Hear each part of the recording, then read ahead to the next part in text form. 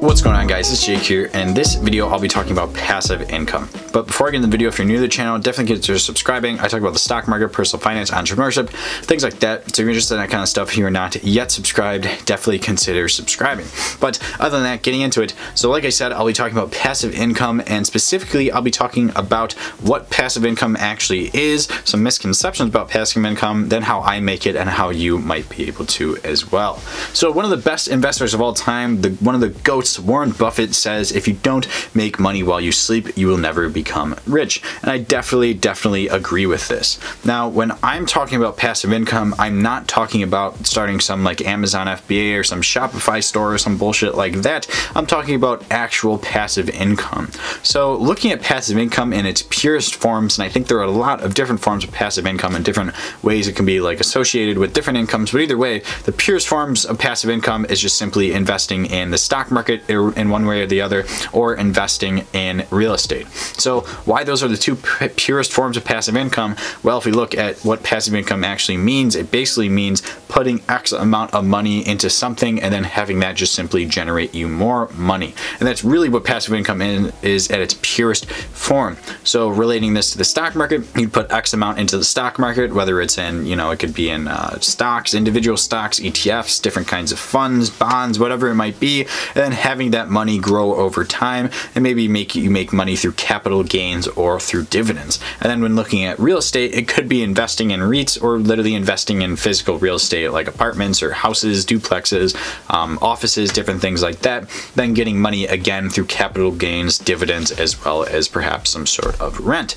Now, those are the two purest forms of passive income, and I think it is actually important to have one or both of those in your kind of like arsenal of income, because those of course are in my opinion, some of the best ways that you can make money over the long term. And specifically, I invest in the stock market. I really do enjoy investing. I think it's really smart to do it at, whatever age you're at, it doesn't really matter. But either way, getting back to the passive income aspect of it, in order to actually make some sort of income that you could live off of, or get you to quit your 9-to-5, or maybe get you to stop working a little bit less, you need a significant amount invested into the stock market, and it would be upwards of hundreds of thousands of dollars. Now, I don't think if you're watching this video, I'm going to have to assume, and I know I don't myself, just simply have hundreds of thousands of dollars lying around to invest in the stock market. So that's why in 2019, I actually think there are some smarter ways to get passive income online, and it's kind of exactly what I'm doing right now. So basically, I think the easiest way to create passive income online is basically to create a mini online business through a bunch of different ways, and it basically is what I'm doing right now. So I think the easiest way to actually create just overall income, and even to start off a business, which I would consider somewhat passive in nature because it's not going to be your full-time job just yet, is simply by creating content online, whether or not it's through YouTube or Twitter or Instagram. It doesn't really matter, but I think the smartest way by far to make an online business that could create passive income for you is just simply by creating content online. Now, obviously there's a ton of different ways to create content, and I think personally the smartest way to do it is actually to go follow Gary Vee's content structure. You could just Google like Gary Vee content. I think it's like on SlideShares or something like that. It's this beautiful way to do it, but I'm not going to break down the entire thing, maybe in a different video. But either way, basically what you have to do is do exactly what I'm doing. So pretty much figure out something you enjoy talking about or writing about or making pictures about. Doesn't really matter. And it could be anything from the stock market to entrepreneurship to astronomy, Harry Potter, NFL. It doesn't really matter. If you're interested in it, there's probably other people who are interested in it as well.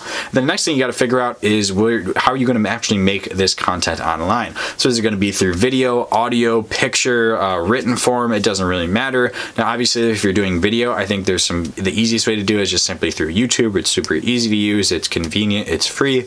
Then if you're using audio, I actually think a podcast is a great way to go as well, but this could be a little bit different if you're like an artist or something like that. Then obviously you need to use SoundCloud or some medium like that. But I actually think podcasts are super easy. I personally use Anchor for my own podcast, which I don't post on as much as I should, but Anchor is a free to use one that pretty much allows you to post on every platform that you could possibly listen to a podcast on. And then if you're going some sort of visual that's not video, like perhaps if you're trying to do some sort of pictures, of course there's always Instagram, Pinterest, I mean, there's literally so many social media networks out there that you probably use yourself, or, you know, Facebook even, you could throw that in there as well, that you could post to. But I personally like YouTube and think it's the best to start off on if you are a beginner.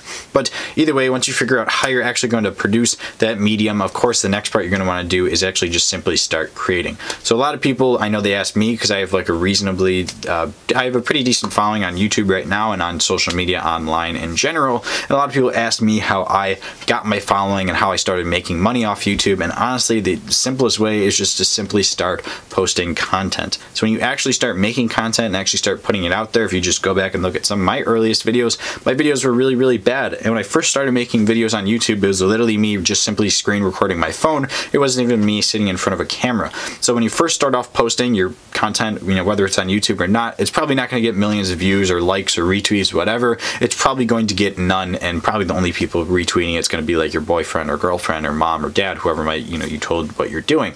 But either way, you have to start off somewhere. I think it is smart to just simply start creating content, not necessarily worrying about if it's the best thing ever, but just start getting it out, because your first video, your first picture, your first podcast is going to be a whole lot worse than your 100th one. And I could definitely agree with that with more than ever. And then speaking about actually how you start making money and actually start making income off of these, there are so many different ways. Personally, how I make money from my YouTube channel is one, the biggest revenue source for me is just simply through Google Ads. So that's one thing that I really like about YouTube as well, is that it kind of does a lot of monetization stuff for you. So when I just simply upload videos and I've reached the actual monetization requirements on YouTube, YouTube literally pays me just simply for uploading videos that are monetized and getting monetized views. Now, of course, not all websites and social media sites are like this, but there's so many different ways.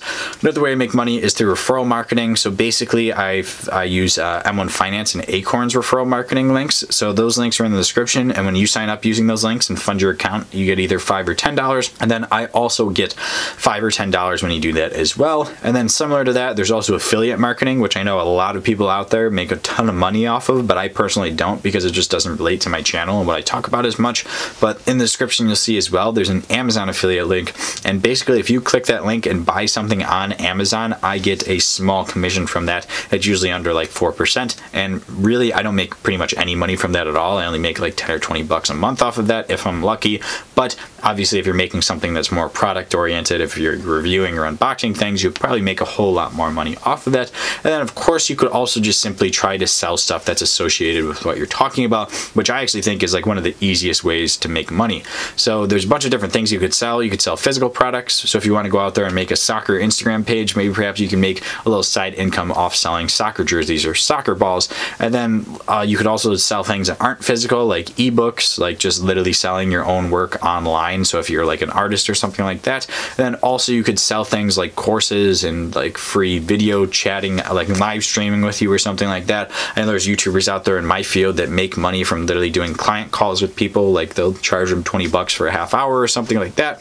There's so many different ways out there you could make money that it is absolutely crazy. And I think if you are, you know, complaining about your 9-to-5 job, or if you really want to create some sort of passive income online, I really do think this is the easiest way out there to do it by far. And other than that, just speaking on behalf of my actual passive income and what I do with my YouTube channel. So right now I'm making a little over $1,000 a month from just my YouTube channel, and I really don't post too often on any other social media. And this is really the only YouTube channel I have that generates any money. So in the future, what I actually plan to do is obviously continue to grow and work on this YouTube channel, but also expand this channel out on different social media networks. So I do have an Instagram, I do have a Twitter, but I don't really post too much on them. I want to post more on Instagram, more on Facebook, which I also have, more on Twitter, and then also branch out onto other social media platforms like LinkedIn and even other newer ones like TikTok.